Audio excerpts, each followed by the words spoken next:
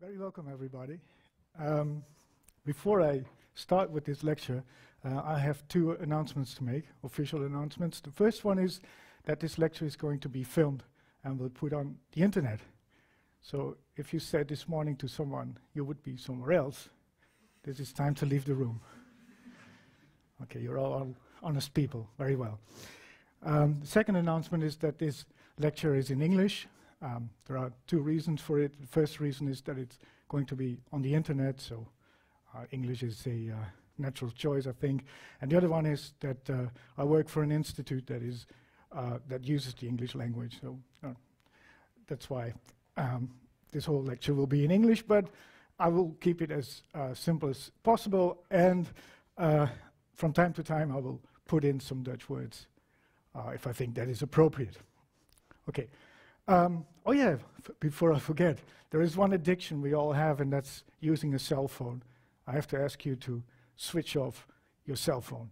Just pretend that you are in a cinema and that Star Wars, the latest film from Star Wars, Rogue One, is about to start. If you're not into Star Wars, then just pretend that you are in a plane and about to take off. Thanks very much. Okay, I think it's time to get started. This is my lecture, and my lecture is entitled When Size Matters, Advantages of Weighted Effect Coding. And well, in many instances, size matters. And we have one example over here.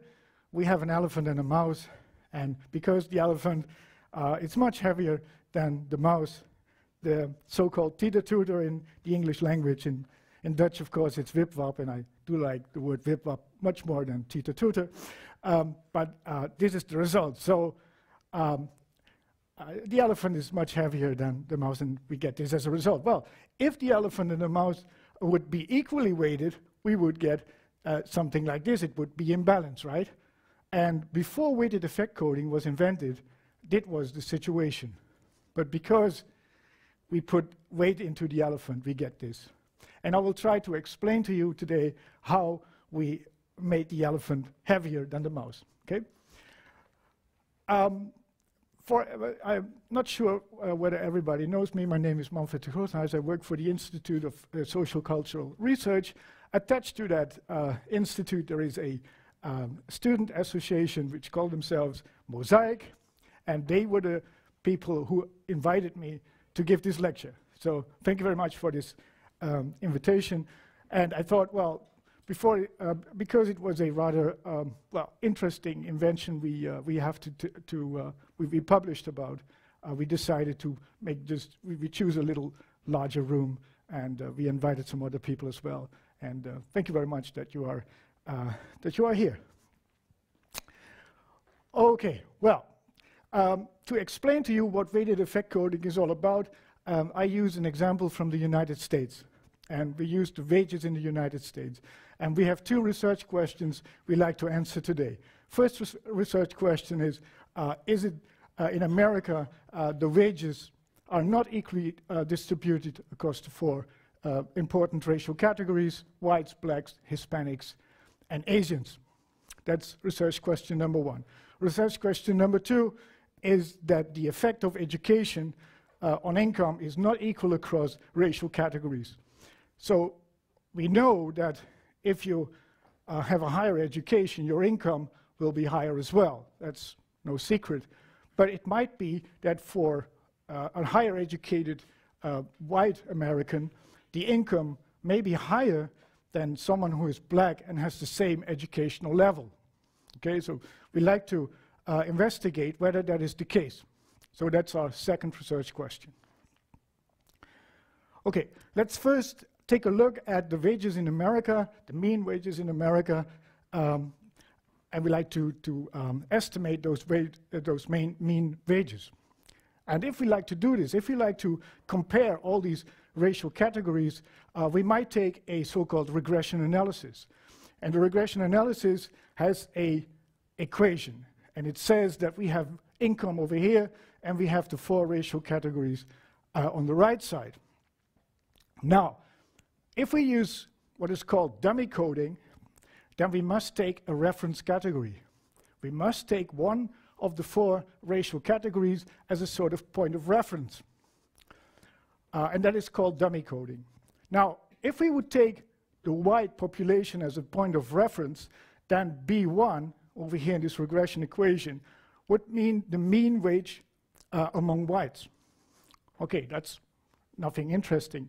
But B2 is more interesting because it will tell you what the mean wage difference is, the so-called wage gap between whites and blacks.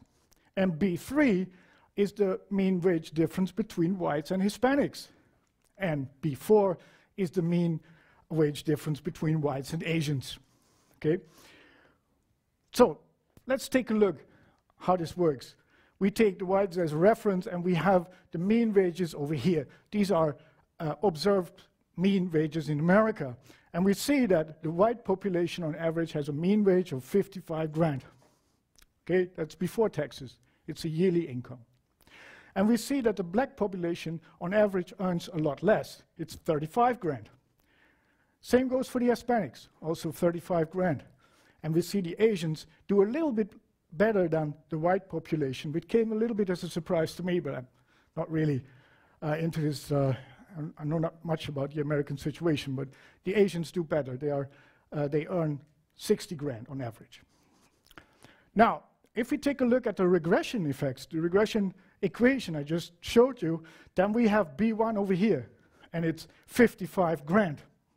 It's equal to the mean wage we have over here. And here, here we have the mean wage of the black population, which is 35 grand, and the difference between 55 and 35 is 15. So we get, as a result, the regression effect will be minus 15. Same goes for the Hispanics.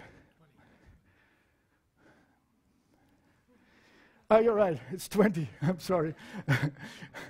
I'm not a statistician. Same goes for the Hispanics, also 20, and for the Asians it's 5. I did that correctly, plus 5. Okay. So these are the results of the regression equation. Now we know how large these wage gaps are between whites on the one hand and the other categories on the other. But the question may arise, and many students ask me this if I explain to them dummy coding. Many students ask me, why did you take whites? Why did you take that as a point of reference and all the other coefficients are deviations from 55? Why did you do that? And I have to say that the answer is difficult.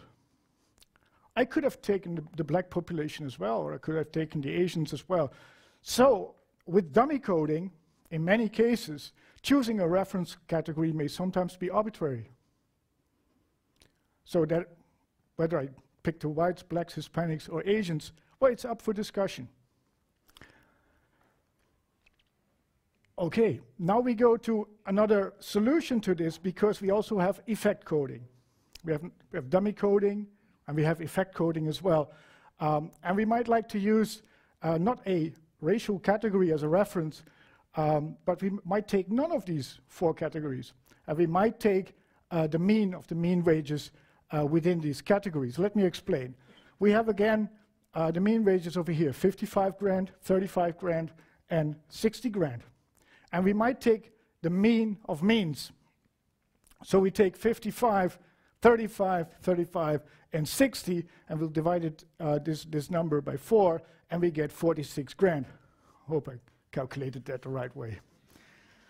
So we have 46, and this is called the grand mean. In Dutch, it's called ongewogen gemiddelde. And in many cases, this will be a fine solution, because now we can take this as a reference category and we can say, okay, how much do these racial categories differ from this grand mean? That is called effect coding. Now let's take a look. Now if we take 46, the grand mean, as a point of reference, and we take the difference we get for the white population plus 9 grand. That is the deviation from the grand mean. And for the blacks, we have minus 11 grand. Same goes for the Hispanics, and for the Asians, we have plus 14. So these numbers here are the outcomes if you run a regression analysis using effect coding. We get the differences here. We have this example of the whites with 55 grand. We have the grand mean of 46, and the difference will be plus 9,000, minus 11 grand, and plus 14,000. So the deviations I just showed you here, all of these are deviations. They are deviations from the so-called grand mean. And you can use this effect coding, you might use this, if the number of the numbers within the categories, the number of observations, are roughly the same. Now for me, it came a little bit as a surprise to find that in America, the number of whites expressed as a proportion or as in a percentage is 73. And the black population is about 10% of all the Americans. Well, to me that came as a surprise. I thought that it would be much higher, but it isn't. The black population is about 10% of all the Americans. Same goes for Hispanics. It's about 12% of all the Americans are Hispanic, and the Asians are about 5%. So in other words, if we would use effect coding and use this grand mean, this ongewogen gemiddelde, if we would use that, we ignore that whites, blacks, Hispanics, and Asians have different numbers. We just assume or take for granted that they're all about equally sized. And if you do this, you make a mistake, right? I learned this from my son. Okay, so if we know that the numbers of observation per category are very unequal, like the racial distribution in America, the grand mean, in my view, is inappropriate. You just can't use it. Well, you can use it, but you make an error because you assume that every category is equally large.